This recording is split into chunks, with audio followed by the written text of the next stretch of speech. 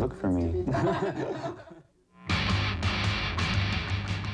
Okay, here's a beer for the audio guy. All right.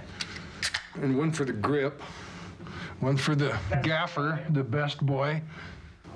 I'm a writer, and I collaborate with various artists, and we do real stuff, comics, and real smut comics, as well as others, but these are the main titles. So I'm one of many people that's working in the autobiographical or confessional genre of comics.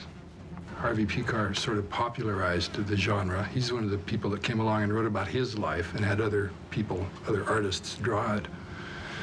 But I think Crumb and Justin Green, who drew a comic called Binky Brown and the Virgin Mary, that's a big influence on the genre too.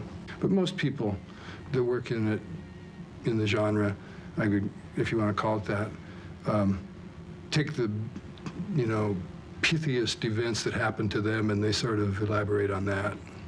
Otherwise, nobody would buy it. I've read some really boring autobiographical comics that you just can't stand to wade through them. But, you know, it does the artist a lot of good to do it. You know, it's a real cathartic thing, and that's what really the genre is all about. Nobody would do it unless they got off on it, because you're sort of holding yourself up to ridicule or close examination, and so unless you feel pretty secure about what you're saying, you wouldn't bother to go through all the trouble it takes to get it published, because it's a lot of trouble, really. You have to write the story.